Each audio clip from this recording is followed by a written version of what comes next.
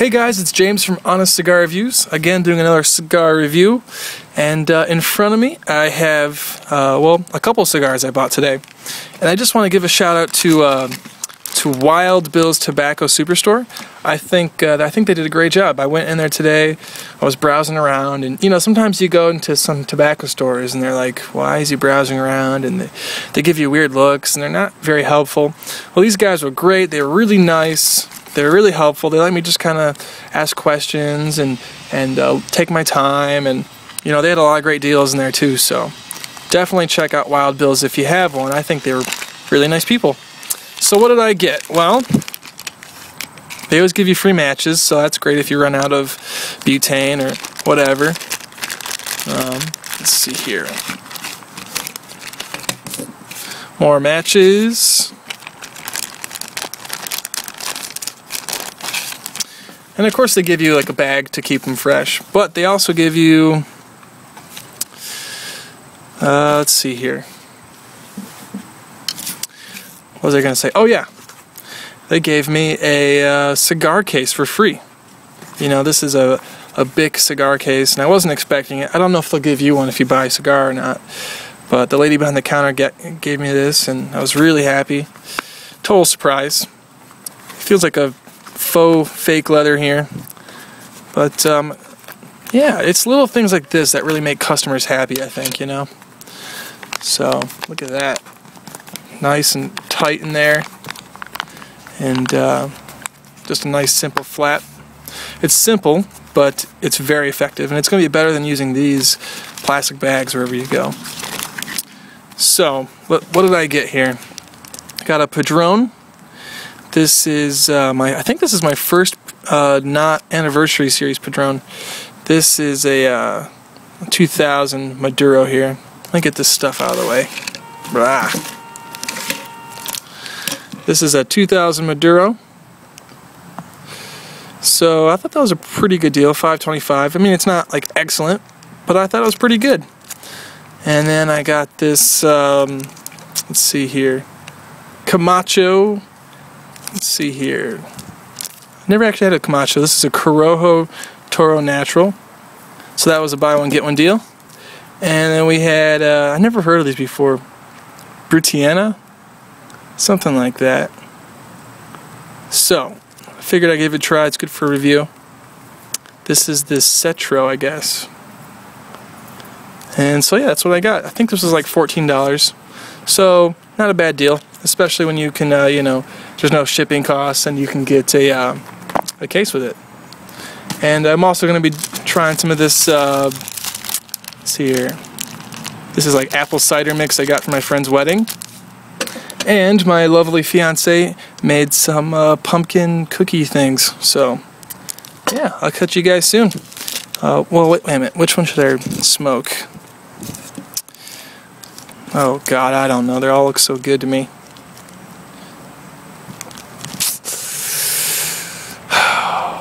Let's try this. Let's try the Brittania. Let's try the Brittania. See you soon. All right, so I chose the Brittania.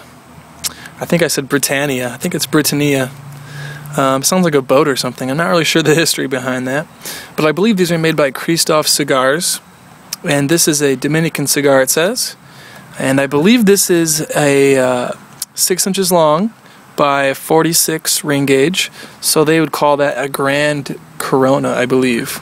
So it's just like a Corona in size, except maybe it has an inch or so more in length. But I can tell you what, it's very nice feeling in the hand. I believe this has a USA Connecticut wrapper. It's a beautiful shade of Connecticut.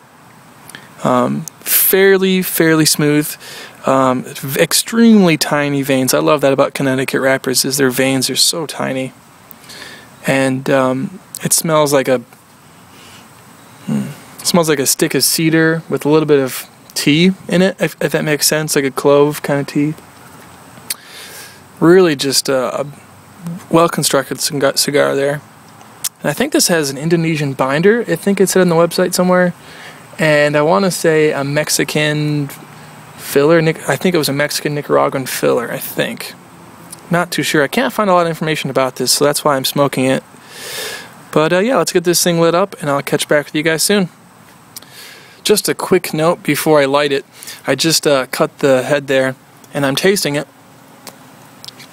And it tastes like a really sugary coating almost. I'm really surprised because I didn't think it was a flavored cigar, but it almost has a sweet sugar-coated tip. Just a note there. Alright, I just lit her up, and she seems to be putting off a moderate amount of smoke.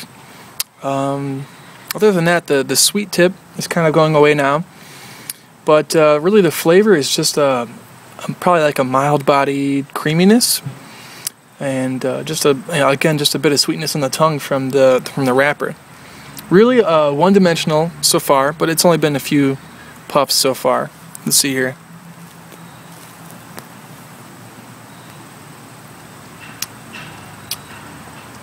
A little bit of earthiness in there. Earthiness is always good.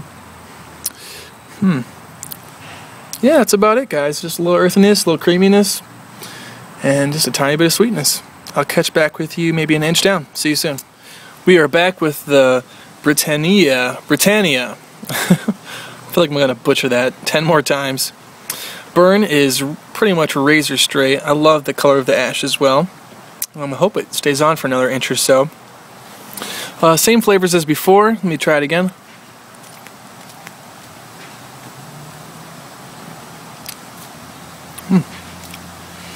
I'd say just again just a mild creaminess, mild-bodied, creaminess, earthiness. There's a tiny bit of spice now in the finish, but it's not like a pepper or anything. It's more of like kind of like that clove tea kind of spice or something like that, almost like a licorice, if you will.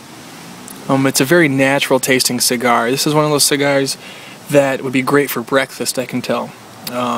With some tea or something, it won't compete a lot with I think with a lot of alcohol, but it's a very friendly aroma as well. I like the aroma. It smells like, I don't know, it just smells fresh.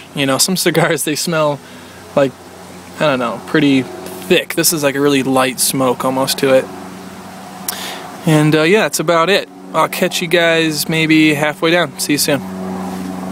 I just want to mention real quick before I forget that I think I missed a flavor. It's really buttery, actually. I had one of these caramel candy things, and it really brought out that flavor for me, and I was like, oh, that's what I forgot to say. It's almost like it lingers, like that buttery, oily finish kind of lingers. Even though it's short, I can still like taste it with like a little bit of a creamy sweetness. So definitely, if you're going to try one of these, maybe try some caramel or something and just watch the butteriness kind of explode. That's all. Back again here. The ash fell off somewhere like around here. It was going to hold on longer, but when I set the cigar down, it rolled right off because we're kind of on a small hill here. But as you can see, it's still holding on great with another ash here. And the burn is relatively straight. Draw is still great. And yeah, pretty much the same flavors. Again, just a little bit of earthiness, a little bit of cream, a little bit of like a buttery, oily finish. Tiny bit of like a clove tingle, which is pretty much the only thing that's really different than like a typical Connecticut. It's still, I think, a really cool cigar because I don't really get that flavor very often. And this is something for like mild body. It's a mild bodied cigar, but it has that tingle, which makes you go, oh, it's different. It's, it's, I don't know, it's hard to describe, but it's a pretty cool cigar so far.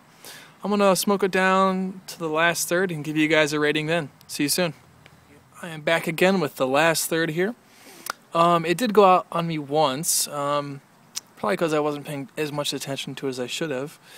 But I just relit it, kind of purged it a little bit, and relit it, and it's going great again so far. I'd say not a lot has changed again. It's not a very complex cigar. I did try to Google more information about this, and Kristoff makes Brittania cigars, but the ones I've seen were all Reservas, and this doesn't say Reserva. It doesn't look like the ones you see online. So I'm really kind of confused as to what it is. Maybe it was like a Reserva before they made Reservas, Either way, I bet it's really similar to a Brittania Reserva. So yeah, again, I'm getting just a little bit more body to this cigar as we're getting closer to the, closer to the end here. We're getting a little more heat. Nothing to complain about yet.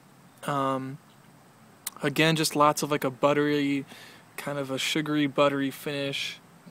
Not a lot of nuttiness, but it does have like that clove thing going for it still, so it's kind of cool.